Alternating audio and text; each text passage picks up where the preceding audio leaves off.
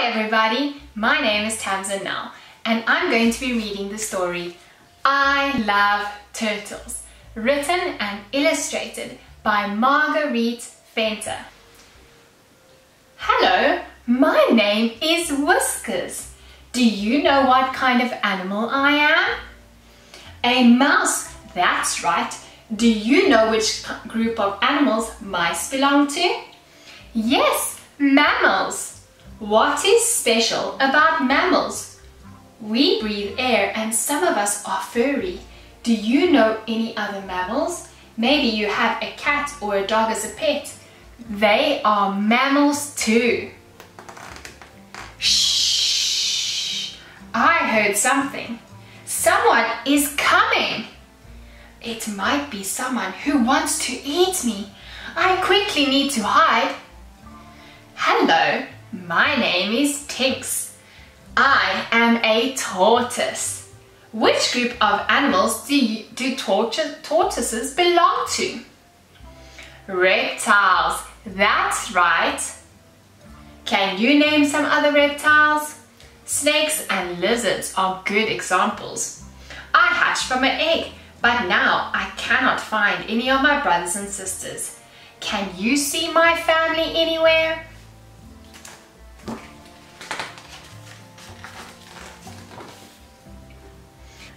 Hello there, my name is Whiskers. I know where your family is. I have seen reptiles like you on the beach. Carry on walking in that direction and you will get there. Good luck. Hello, my name is Hatch. What's your name? That's a nice name. Do you know what kind of animal I am? A turtle, that's right. Did you see someone else on the beach? Who is it? Tinks the tortoise. What is she doing on the beach? Is she looking for her family?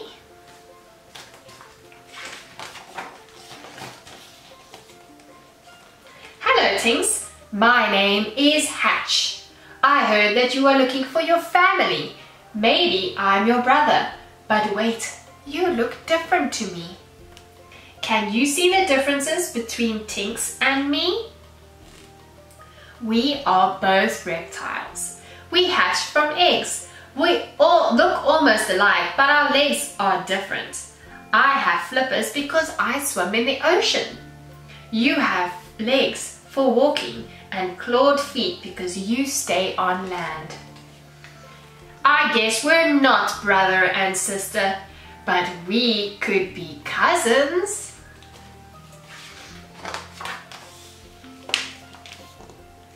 Did you see someone coming? A bird! Oh no! Hi Tinks, it's a bird of prey. I'd better get back into the ocean. Hello, my name is Edgar. Do you know what kind of animal I am? A fish eagle. That's right.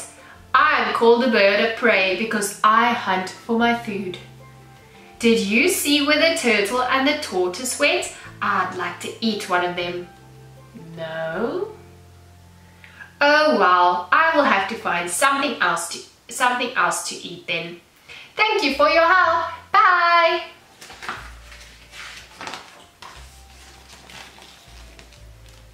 I am having a relaxing swim now, but I am feeling hungry after all the excitement. I love to eat jellyfish, sea sponges, and sea grass. Let's see what I can find to eat. Did you see someone? Is it a shark? I'd better hide because some sharks like to eat turtles. Hello, my name is Lily. Do you know what kind of animal I am? A shark, that's right. Who were you talking to? Was it a turtle? Where did the turtle go? I hope he wasn't afraid of me. I'm a leopard catfish. And I don't eat turtles. I find my food on the ocean floor. I like to eat crabs, small fish and worms. Yummy! All this talk of food is making me hungry. I'm going to see what I can find to eat on the sandy ocean floor. See you soon. Bye for now. Is it safe to come out? Is the shark gone? Good. Look at this yummy purple jellyfish. Don't eat that. Spit it out. That's not food, little one. It is litter. Hello, hatchling. My name is Bella. You must be careful. There is a lot of marine debris in the ocean that looks like food, but it isn't. Marine debris is litter. Litter items such as plastic, bags, bottles, balloons, and straws are dumped by humans and end up in the oceans. This litter can harm many animals. You must be hungry, little one. If you keep swimming in that direction, you'll find a spot where there is plenty of real food to eat. I'm sorry I can't come with you to show you, but I'm sure you'll do just fine. I'm on my way to the beach where I will be laying my eggs. Bye, Hatch. Have a safe journey. Did you know that mommy turtles make nests on the beach where they lay their eggs? Guess how many eggs a mommy turtle can lay at one time?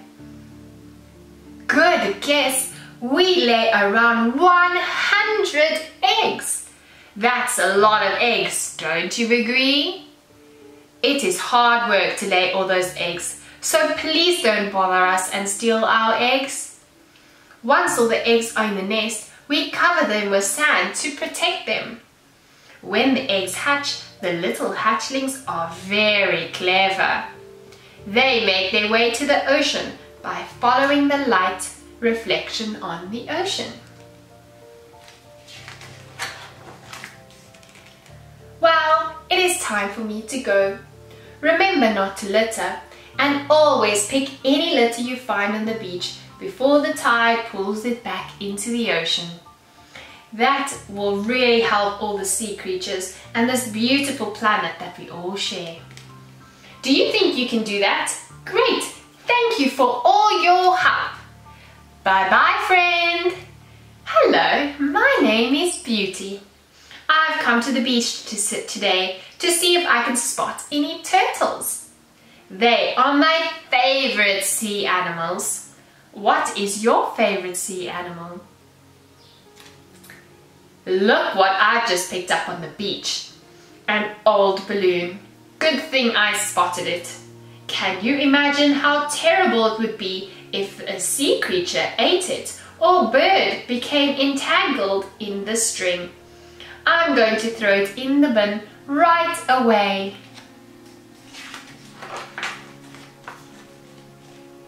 What's this? A free balloon?